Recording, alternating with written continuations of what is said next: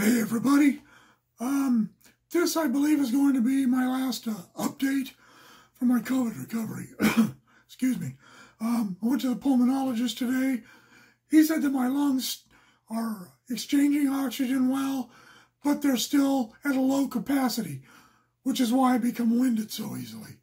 And only time will tell if that's going to improve or be back to normal or whatever.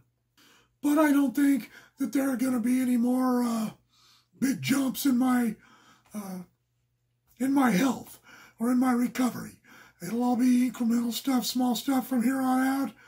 And as far as my voice goes, if it gets better, you'll notice it in other videos. But I went back and looked at the videos I made because I knew I made some mistakes and some things in those videos. And I want to clarify and correct some of those things. Starting with the dates, I have no memory of virtually any of this. But I started coughing on November 5th. And in my mind, and as I said in the videos, I thought I went to the hospital that weekend. But I didn't. I didn't go to the hospital, to the ER, until November 12th on a Thursday. And that's what the date they diagnosed me with pneumonia and COVID and sent me home. Then I went back and was admitted on Sunday the 15th. I don't remember much of that week being at home. Chrissy and Jennifer said I argued with them about going to the hospital. I was afraid they'd put me on a ventilator and I'd die, which is probably exactly what would have happened had they put me on a ventilator, and it's probably what would have happened had I waited any longer and not listened to them. And let's see here, it was one of the videos where I said that they, when I said that they had taken me off the big oxygen deal and put me on the small tube and then put me back on it, I said it was because I was having panic attacks, but that wasn't the case. They put me back on it because I had developed double bacterial pneumonia. And it didn't have anything to do with panic attacks, even though I was accurate in when I said that whenever I had panic attacks, my oxygen would drop way down. It's because I was breathing abnormally. I talked about lacking in appetite. There were times that I was really hungry, and I did eat. I remember a few times eating quite a bit. Eating some of the hospital food they brought me, and then later on eating some of the stuff the family brought me. But there were times that I just didn't have the energy to eat. I couldn't reach up to the table and take a bite of anything. I didn't even want to lift my hands up. I was so burnt out and so tired and sick. I just couldn't. And it's also obviously part of why I lost so much weight. Right now, speaking of my weight, I'm back up to 180. I think I was at 180 when I did the last recovery video, but that's where I still am, and we'll see what happens. I don't really care if I gain a bunch of weight right now. I would like to get back up there, but I'd like to do it by building muscle, as I said. The worst part of it all was no contact. That was the worst part of the hospital stay. I had no contact with human beings except for the nurses. They were masked up and visored up and gloves and the gowns they wore. When they left the room, they'd have to water them up, throw them away. It was so disheartening to see that people had to behave like that and dress up like that around me, and that once leaving my room, the stuff that they were wearing was probably medical waste or biohazard waste or something. It was disheartening. I said in one of my videos, the first one I think when I got home, was about 2 weeks after I got home. I got home on the 9th, and I think I made that video on the 14th of December.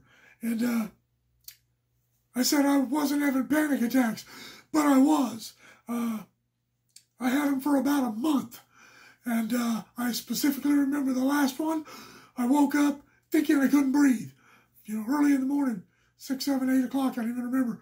And I woke up just in a complete panic thinking I couldn't breathe. Chrissy came in, held my hand. Jennifer was working. And I had to get myself calmed down and take some Ativan.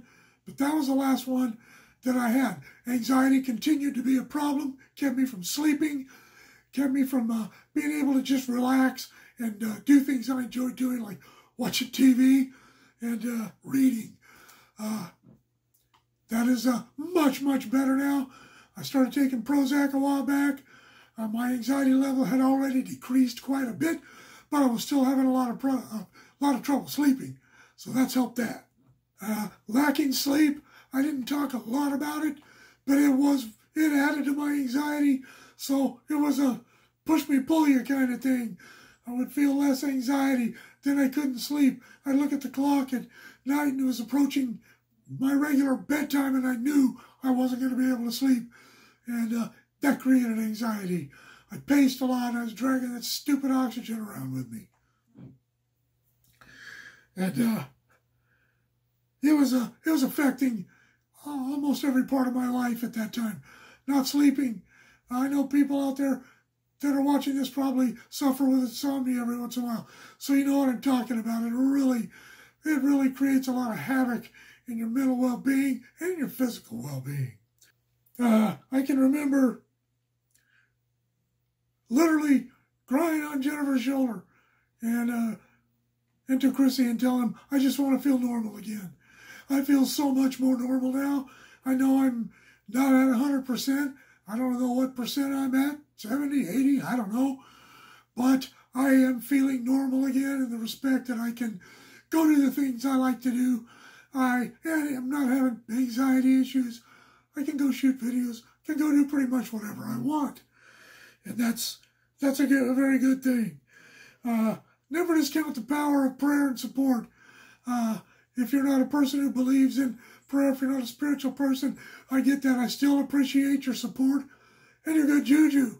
And through it all the videos I did, I really strive to not include or involve politics or my political opinions or how I felt about masks or vaccines or any of that. This was about what can happen to you should you contract this disease. It's not about what will happen to you, but it is what could possibly happen, especially if you're getting up in my age group. I was very healthy. I was out all the time. I was not sedentary at all. And look what it did to me. You just never know. It didn't affect anyone else I know as badly as it affected me. My friend Joy Laverne, Calla went to school and she got pretty sick. She didn't have to go to the hospital, but she got really sick.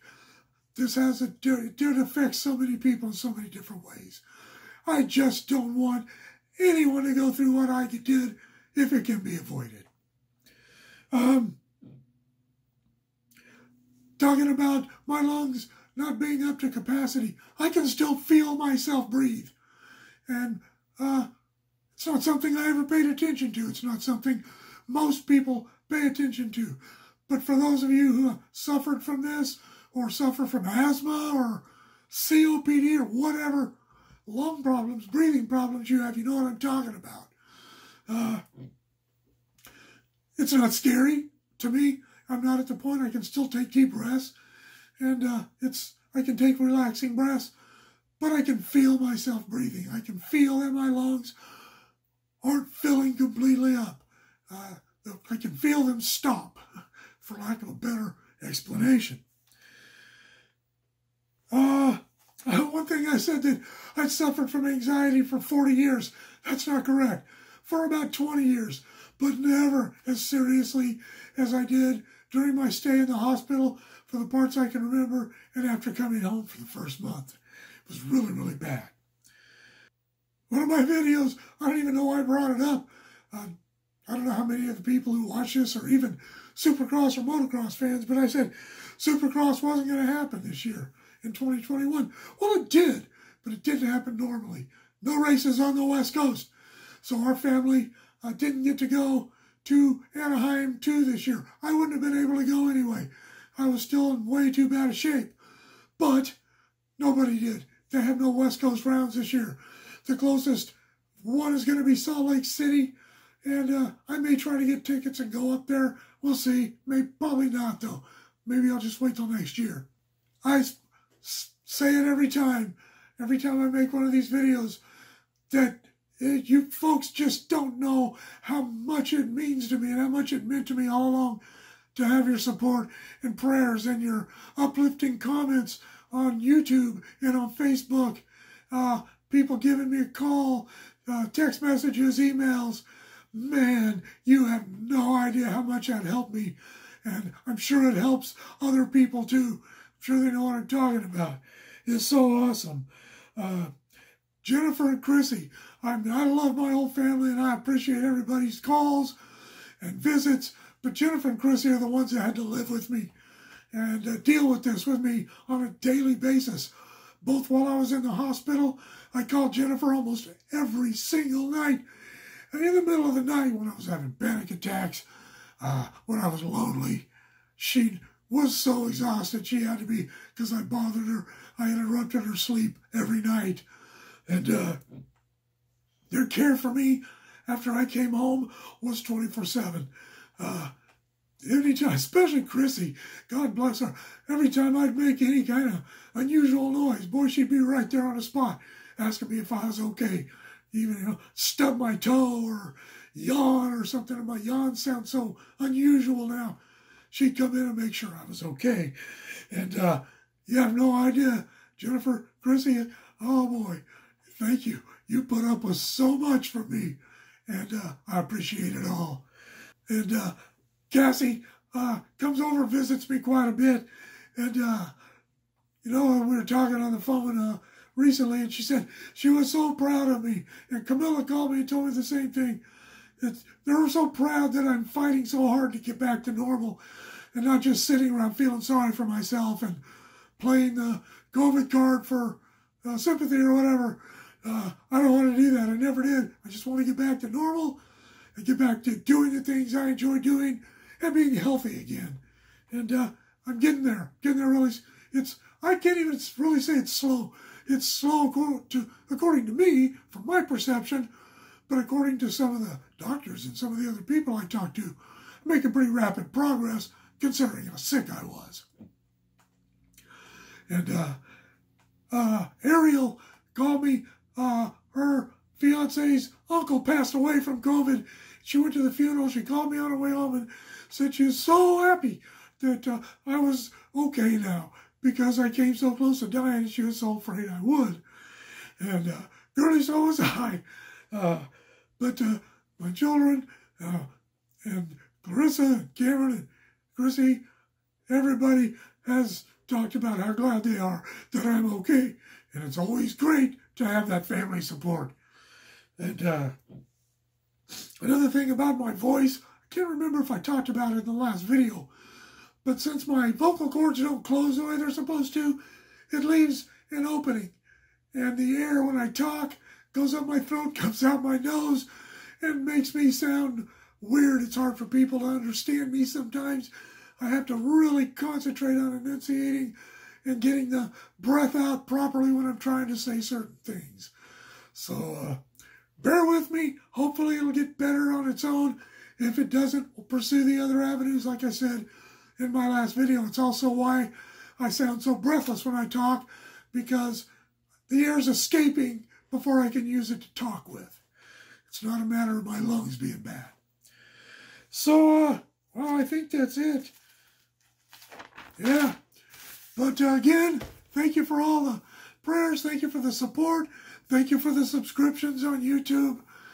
Thank you for continuing to check out my channel. I still have a lot of really cool stuff coming up. I just posted the piece on the Bakersfield Yard switching with says JVR. A lot of people really enjoyed that, and I will try to get more of that. People seem to like switching. My channel's about pleasing you guys, not me. So I'll be out there shooting videos. I've been really busy in February. Lots of doctor's appointments. I still have 2 more doctor's appointments this week. Tomorrow's Friday. I have one tomorrow, and I have to go down to Santa Clarita for a CT scan for my throat on Sunday. And the first week or so of March, same thing, more appointments. As soon as I get a little spare time, and I'll get back out there and start shooting again. Thank you again. If anything comes up, I'll mention in one of my videos. But as I said, from here on out, I believe that the changes will just be more minor and incremental, and I won't have any giant leaps and bounds like I have had in the past over the last couple of months. And same thing, like I said, with my voice. If it gets better, it gets better. If it doesn't, we'll make it get better. Thank you again. God bless all of you. Like, share, subscribe. Click on the bell if you want to be notified of future content. And we will talk.